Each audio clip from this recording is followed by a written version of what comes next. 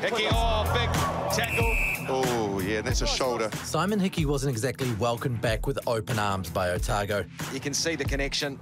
when he returned for Auckland after 5 years overseas. Yeah, I know. Bit of a nasty one, but at the moment I feel all right, and fingers crossed it stays that way. 26-year-old Hickey grew up loving Eden Park and wanting to wear the blue and white hoops. It's epic to be back. It's cool to, I guess, call it my home ground again. The way that you left last time must have been kind of heartbreaking. To be back to try to prove yourself again must be a big thing. Yeah, it is. I did have a quick rise and a relatively quick fall in New Zealand.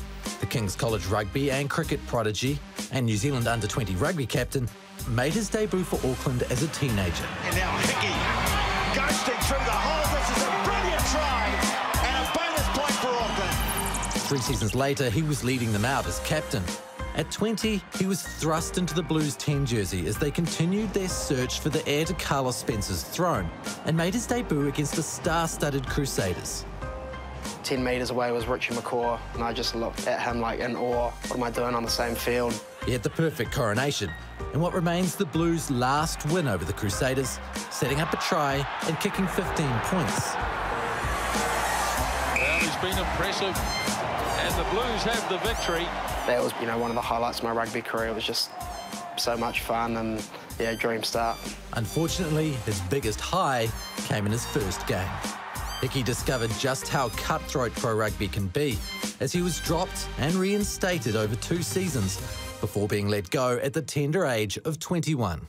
Yes, I probably got put onto the scrap heap a little bit earlier than I would have hoped. Probably a little bit around, just growing my skill set. He ran himself into a whole bunch of trouble there. And sort of looking back on that, I probably wasn't quite ready for, a starting 10 position in Super Rugby. Like a few more experienced people have sort of said, you lived an entire career in a few years.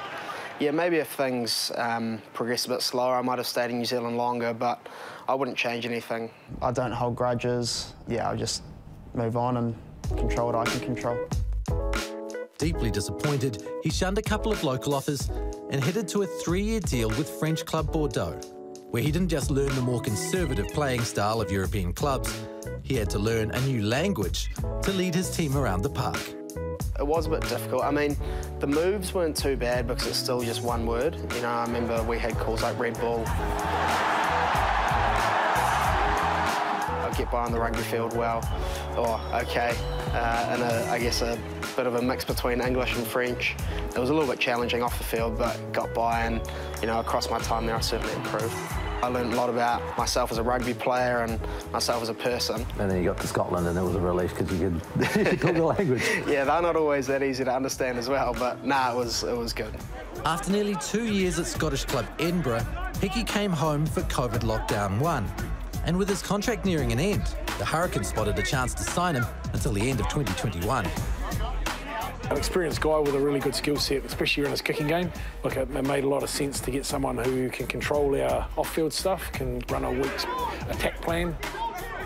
The whole time I was away, I kind of wanted to come back to New Zealand and play at some stage. I think I'm 26 now. A lot of fly halves have hit their straps in, mid to late 20s, so I'm hoping that's the case, and I'm stoked to be in New Zealand for, I guess, the next few years to, see where that leads me. It's also given Hickey the chance to get his 50th cap for his beloved Auckland. Yeah, so I left on 48, and I guess at the time, not many people had gone away and come back. So whilst I was like 21, I didn't have in my mind that I would come back. So to have that opportunity now to come back and hopefully crack 50, it's epic, and hopefully there's many more to come.